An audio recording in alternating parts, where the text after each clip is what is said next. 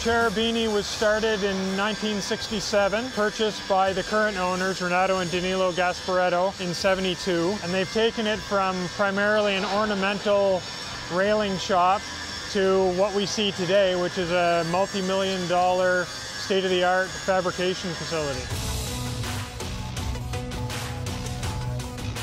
We're starting a project, it's going to be for downtown Toronto in an area called Portlands. We're going to be fabricating 4 bridges for that location.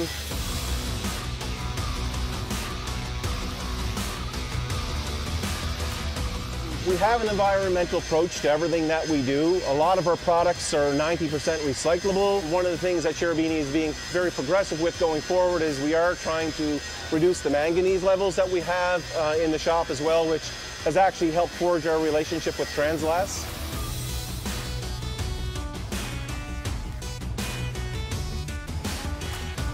Air quality systems that capture the dust and fume once it's been let out into a huge facility like this are largely ineffective unless you have massive systems to deal with changing the air volume and filtering it. Looking at source capture for these things is the ultimate solution, we believe.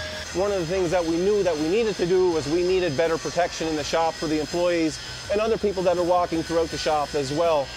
One thing that Translas has afforded us with their source capture is now we're actually removing the welding fume right at that point of contact. I mean, if you can capture something before it escapes into the atmosphere, into your shop, then you don't have to worry about trying to trap it later. Stopping the problem before it becomes a problem, that's key. It's protecting the employee doing the welding, and it's also protecting the other employees walking throughout the shop at the same time.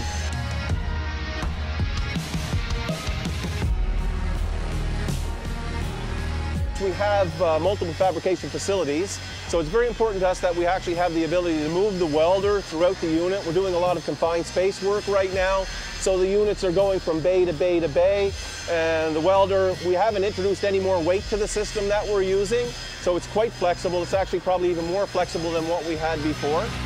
One thing that we discovered with the equipment after we've been using it for a few weeks, it was actually helping to correct some of the bad habits and welding techniques that our operators had, our welding operators.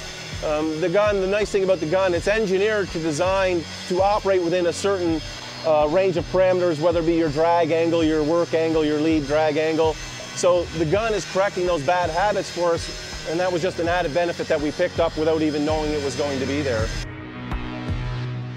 Investing in the training to get these guns working the way that they're designed to be used will make them ultimately successful in capturing that smoke before it gets out into the atmosphere. And that's the whole goal of buying these guns. We believe this is the future, and I think we'll see other fabricators get on board with this, and we would recommend that anybody in this business look into this source capture welding guns.